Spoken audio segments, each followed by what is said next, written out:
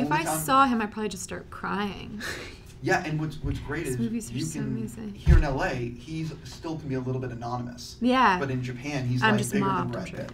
Like he's, the Walt Disney of Japan. You would love. Have you seen any of his movies? He made this movie called Princess Mononoke, and they're these Japanime movies, like animated movies and he's a Japanese filmmaker, and they're so good. And his female characters are so badass. Awesome. We're on camera, but this is fine. We can talk about Miyazaki. Okay, good. Can we talk about Miyazaki?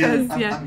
Because there's not a camera on me, people should realize I'm wearing a Studio Ghibli shirt. Yeah. And you were explaining the importance of Princess Mononoke, Spirited Away. Spirited Away. I mean, all of them. Howl's Castle. Howl's Moving Castle. Howl's Moving Castle. I watched the documentary recently about his work, and I was just like, I was so moved by the human being that he is. He seems so devoted to like getting it right, you know. You also make a very interesting point about he has very strong female characters. Yeah. Sort of like why I'm here to talk to you guys today. Nice segue. Look at that segue. Totally beautiful. When you guys were first, one of the things that's really great about this project is it really does feel like a slice of life from that time period without any sugarcoating, no Hollywoodization. When you guys read the script, were you like immediately, holy, this is not the norm that comes across my desk? For sure. It definitely, I think the fact that it's real and it has happened was so shocking and so sort of tragically beautiful in a way. The idea of being able to tell the story was really kind of what stood out to me. And it's so well written and it really is special, so yeah. Yeah, I mean, I think it's just exciting to read something where it's like three young women leading a film together in a kind of action movie of sorts, only like there are no stunt doubles and there's no green screens, like we're doing everything, and yet it all feels really real and possible. Like I'd never read anything like that before, and then when they were like, Hailee's doing it, I was like, hell yeah, let's go make this movie. Like, I think a lot of people aren't going to realize you shot in Romania, or am I wrong? No, that's right. We did. Right. So talk a little bit about when you're like, a Civil War period, we're going to shoot this American story, and we're going to Romania. Yeah, we're like, really? You couldn't do it in the States? It was really beautiful. I mean, it was kind of nice to sort of have that, real world that is so separated from what we know and what we are. I'd never been there. I'd never shot there. So to really sort of go and be there and immerse ourselves in sort of this piece of property that we lived on for as long as we did making this movie was really sort of, I think, key in helping me anyway in my performance. When you think back on Romania, was there like a day or two, or like is there a place in Romania that you would recommend to people to go who have never been? Yes. That monastery. Do you remember that weekend we went to go look at this? There's this beautiful monastery in the middle of nowhere. We were in Remnical Volcha, and like an hour outside of that in the woods. Was that the little town? Yeah. It was so beautiful. Yeah, it was really. I mean, yeah, there was. It's almost kind of nice too, sort of being on the outskirts like we were, because I feel like those are the places people never get to see, and it really is stunning. But that monastery was really special. Yeah. Memorable moments from filming. Is there a day or two you will always remember? Could it be gunplay? Is there something? I think for me,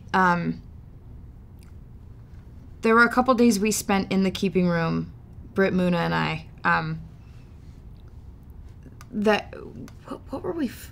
we spent a lot of days in this keeping room. I was trying to figure out what we were filming that, like, there was so much conversation between the three of us, and our director would call cut, and we would just sort of sit in silence and almost sort of, take in everything that had just happened. And those days really stood out to me only because I have never really felt that, where you're so involved and you're so sort of emotionally drained in a way that you just kind of have almost nothing in you.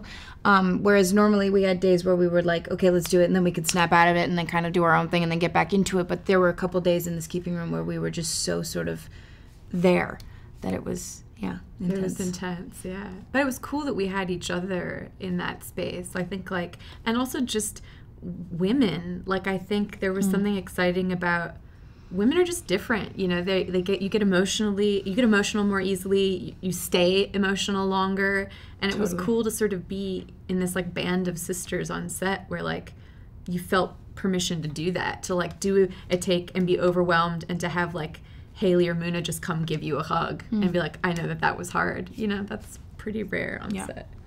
Talk a little bit about every actor likes to work a little bit differently, obviously. How was it collaborating and finding like a place in the middle to sort of collaborate, and or each of your processes similar? Do you know what I'm saying? Maybe I didn't say that question right. Yeah, no, I think in playing sisters, we had some time beforehand. We worked with the same dialect coach, and we had time to sort of go over everything together in hopes of sort of matching our speech and tone and everything. So luckily we had that sort of preparation process beforehand that we were able to follow through with together, that I think process-wise was sort of similar. Yeah.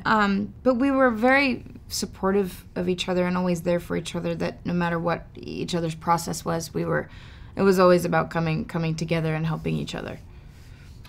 Because I'm just about out of time, a quick individual question. I know you're doing a show for Netflix or writing. I'm very curious how that process is going, and what can you tease people about what it's about? And also, I'm curious, what's going on with Pitch Perfect 3 and Term Life?